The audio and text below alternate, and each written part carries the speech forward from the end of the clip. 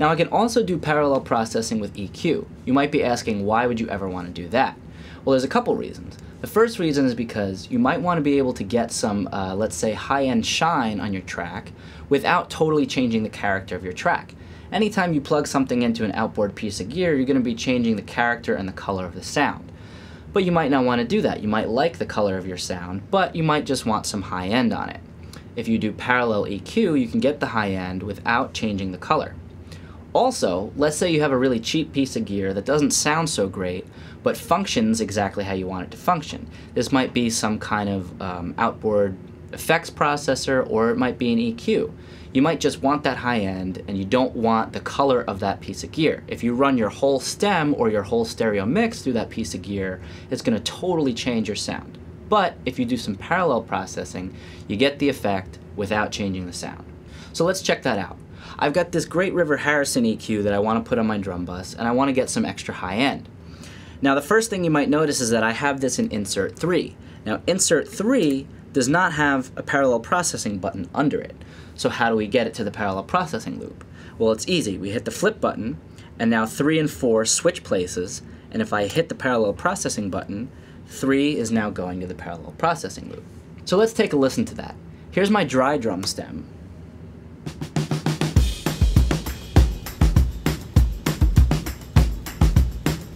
And now here it is with the EQ. You can hear that that's way too much high end. But if we send it to the parallel processing loop, we can blend some of that in.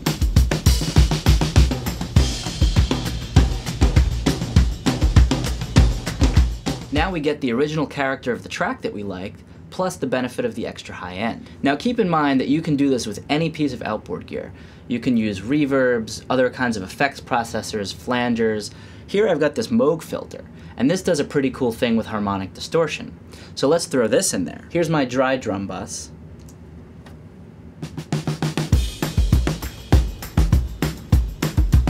And now here it is with the Moog filter. And now here it is with the Moog in parallel processing. Slowly blending it in.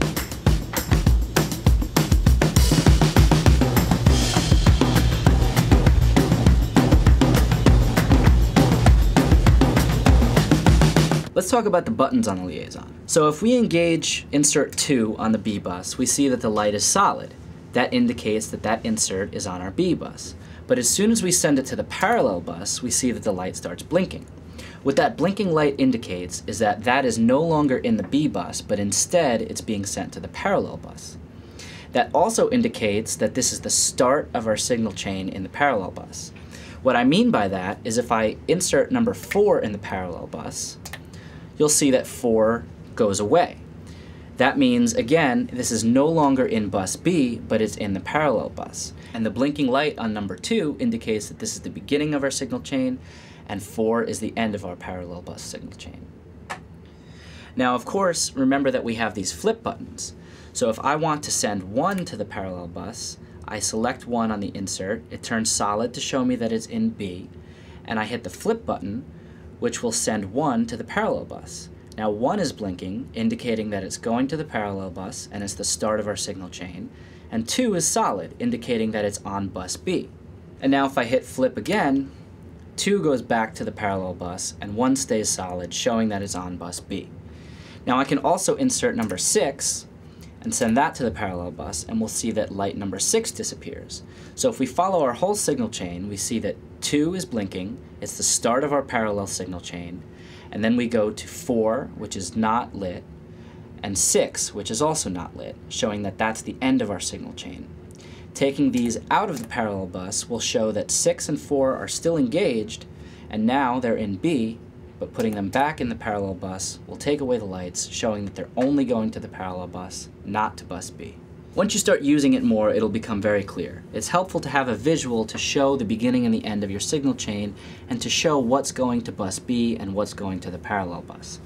Now also keep in mind that when you turn up the parallel blend knob, what you're doing is adding 2 buses together, so naturally you'll get a louder signal than just the dry signal alone.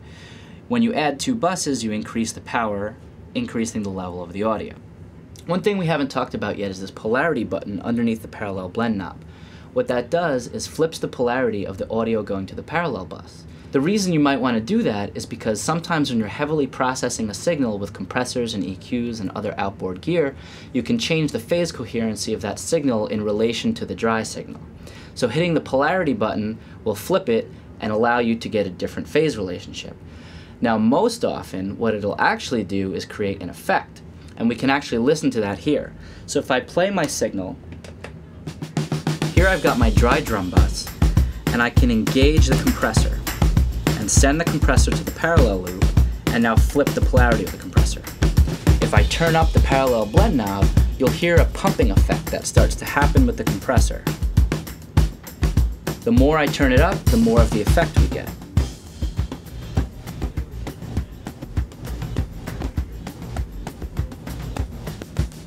That's just a cool little effect that you can use on certain applications. Not something you're going to use all the time, but it's there if you need it. You can also do the same thing with EQ. If I insert my EQ on the parallel bus and hit the polarity button, I can get an effect that's similar to a phaser. Here's my dry drum bus, and as I turn up the parallel blend knob, you'll hear more of the effect coming in.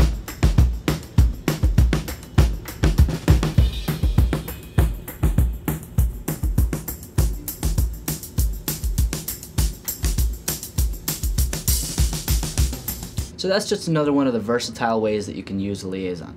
So that covers the basics of parallel processing. The liaison is the simplest way available today to beef up your tracks with parallel processing. So plug it in and go make some music.